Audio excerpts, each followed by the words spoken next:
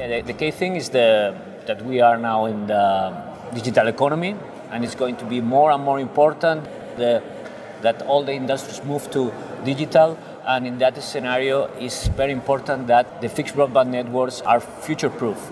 And future-proof networks mean full fiber networks. So that's the reason why it's very important to have good regulation in order to make these networks evolve. And not only for fixed, but also for 5G, it's very important to have a full fiber networks. It makes easier to build 5G networks in mobile. So that's also a good reason for have full fiber networks. The boost is like the higher the capacity and the lower the latency, there are more applications that can be developed under that network. So that would be the main thing, higher speeds and lower latency. Well, in Spain we have a very interesting scenario because we already have high coverage of full fiber networks. That is around 80% of Spanish households have coverage to a full fiber networks. We have in some places one household can have access to 4 different full fiber networks. So that's we have good coverage and also a good level of competition. Yeah. We always try to, as regulators, to strike the right balance between fostering investment and at the same time sustaining competition, right? And that's always our goal.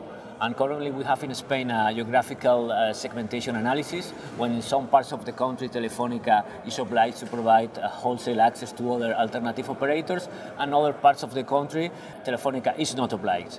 And our role is to keep track of this situation and to assess if the boundaries of these two zones, how they have to move forward. Okay. We did get with a good framework in order to solve the 2 main bottlenecks in order to deploy full fiber networks that are mainly passive infrastructure.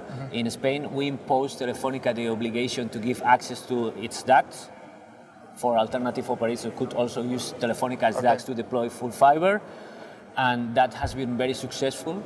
All operators are using Telefónica's ducts in order to deploy their own FTTH networks. And also we have another regulation that is quite important, that in order to avoid mini monopolies inside the buildings, the first operator that deploys an in-house fiber wiring infrastructure in a building has the obligation to share it with the other operators, giving access at reasonable price.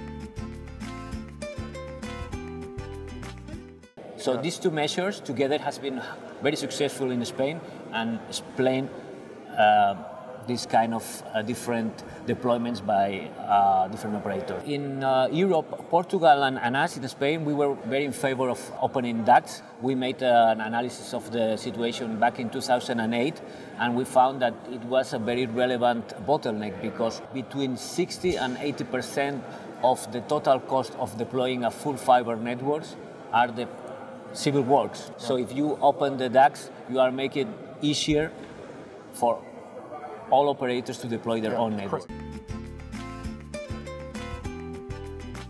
For fixed networks, let's see where the companies reach, and it's clear that will be a part of the country, at least in Spain, that the operators won't reach. It will be a small part of the country because we are already at 80% of the households covered. What to do in that areas, and probably in that public state aid are deserved in order to build either FTTH networks or look for other solutions such as fiber wireless access.